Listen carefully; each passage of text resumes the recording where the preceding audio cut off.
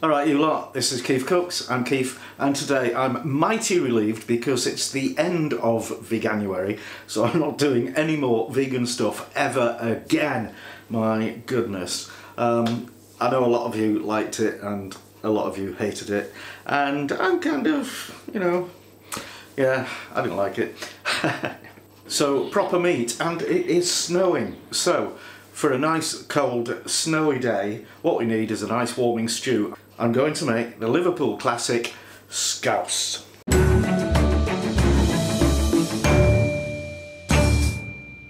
A few parish notices before we start. A big shout out to Joe Delaney and his girlfriend Kate down there in Australia. I hope you're alright. And a massive thank you to a recent donor on PayPal, Jenny Callum in North Carolina. Thank you, appreciate it. And a big old shout to Brenda Rigdon in Florida, who is a Scouser, or used to be, and has actually helped me a little bit with this recipe, so we'll talk more about that later. She's a proper Scouser, born and bred. I am an honorary Scouser. Oh yes, I am, because I lived there, I met my wife there, I got married there, and I think our son was conceived there, so yeah. So if I get any Scousers saying woolly-backs can't make Scouse, I'm sorry, I think you're wrong. Anyway, if you enjoy this video, give it a like, share, subscribe, become a patron, make a donation, etc. And without further ado, let's do it. Ingredients for my Scouse: I've got half a kilo of stewing beef, half a kilo of lamb ribs, a load of potatoes, a couple of carrots and a large onion in instalments, and salt and white pepper. Also beef stock, and it is perfectly acceptable to make it up from a couple of OXO cubes.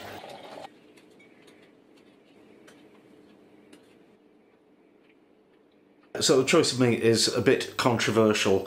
I've always understood that traditionally it would be lamb. Actually it would be mutton, which is 3-year-old sheep. I've got these scraggy ribs with lots of fat and, you know, a kind of sandwich of meat and fat, and that's just going to be so flavoursome. Not actually very common in real life. Every Scouse that I've had in a pub or a cafe in Liverpool has been made with beef. Yeah, go figure. Anyway, a compromise, because Bren Rigdon sent me some photos of a tea towel that she's had for a very long time that contains some actual recipes for Scouse. One is the 1864 Birkenhead workhouse recipe. We won't be doing that one. We'll be doing more like the luxury recipe, which has not only beef and lamb, but also black pudding. We won't be doing the black pudding because I haven't got any, but and I've never ever come across that in Scouse. However, so to start cooking it, I'm just going to cut my ribs into kind of bite-sized chunks. Oh, there's actual bone there. So cancel that. I need to trim that bone off because, well, I can't cut through it. But I will pop it in the pot with the rest of the things. Okay, that's my massive pile of lamb and the rib bones, which oh, this is going to be so tasty. I cannot wait. And now the beef. Some of this is. It wants to be bite-sized as well, so that's okay. That's too long. So I'll just trim those down as well.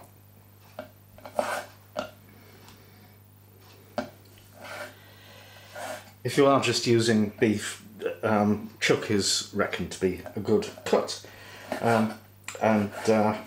Yeah, you know, you want it sort of marbled with some fat in it. This was just generic supermarket stewing beef. It'll be okay.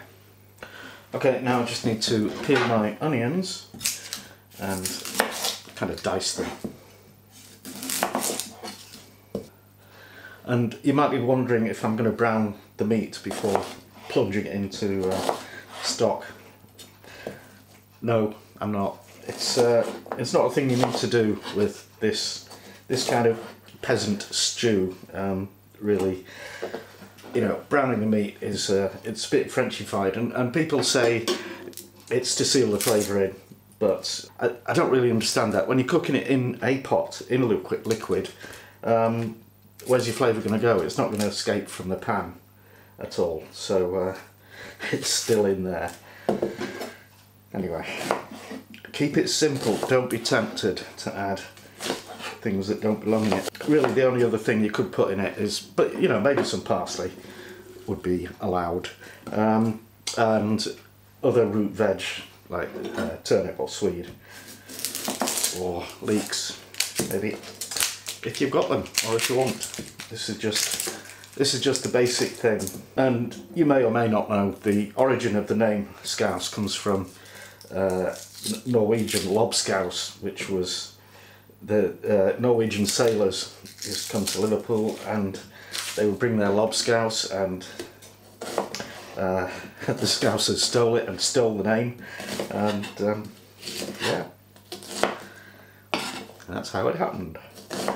Personally, I call it beef stew, but that might be heresy. Right, in you go. Top it up with stock.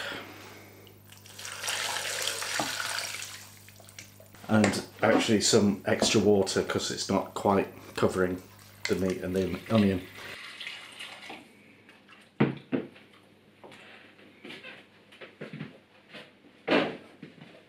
So we pop the pot on the stove, turn on the heat on high and bring it to the boil.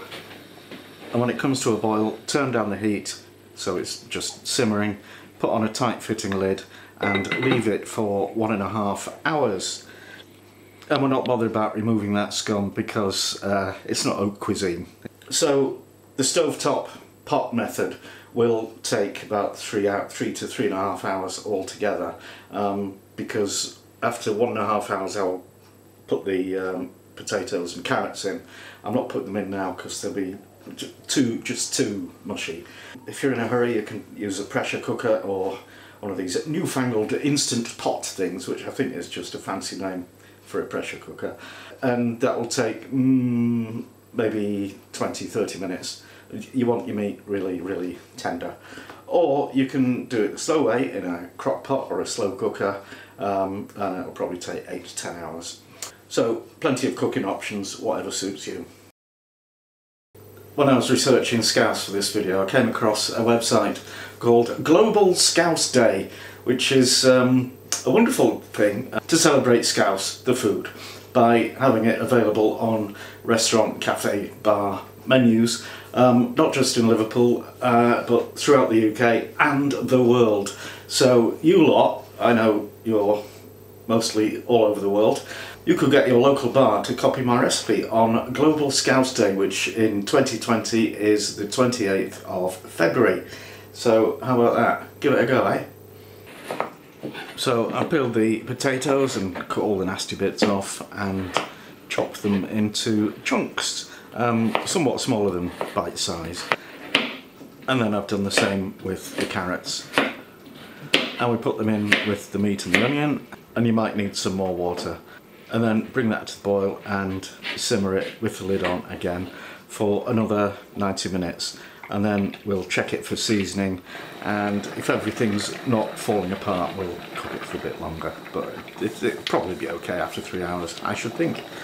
But keep stirring it and make sure it doesn't stick, otherwise you'll burn your scouse, and nobody likes burnt scouse. So it's had its 3 hours, I've just tasted it, everything's really tender and falling off the bone if it's got one. So I'm just going to add a bit of seasoning, so that'll be half a teaspoon of salt and half a teaspoon of white pepper, not black pepper. As I recall as a kid, black pepper was something that happened to other people. We always had white pepper. So stir that in, have a little taste, and it's fabulous. Okay.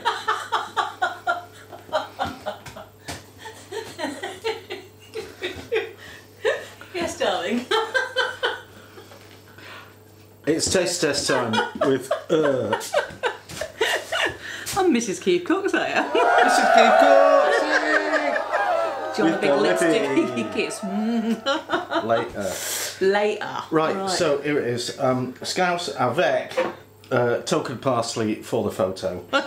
And pickled red cabbage. Or some people like pickled red beetroot. As long as it's red and sharp. Yeah. And crunchy. Yeah. I was very good before. I was looking at this in the pan. Oh, ooh, that's well cooked down. So avoid dishing up any bones. Yeah, I only know about Scouse.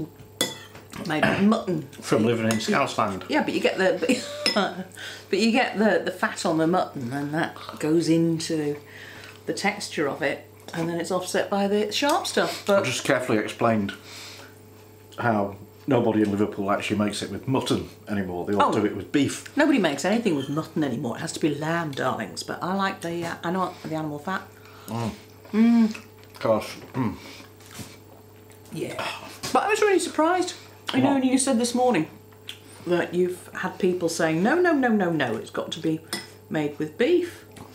So, Well, I don't mind. Each to his own. But it's actually half and half.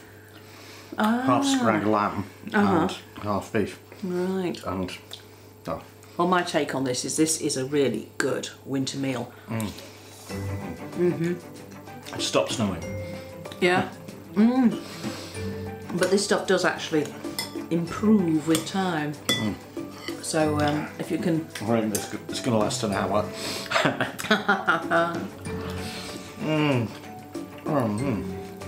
Do you think they're getting fed up of us going, Probably. Okay. It's good though. Ooh, ooh, ooh, ooh.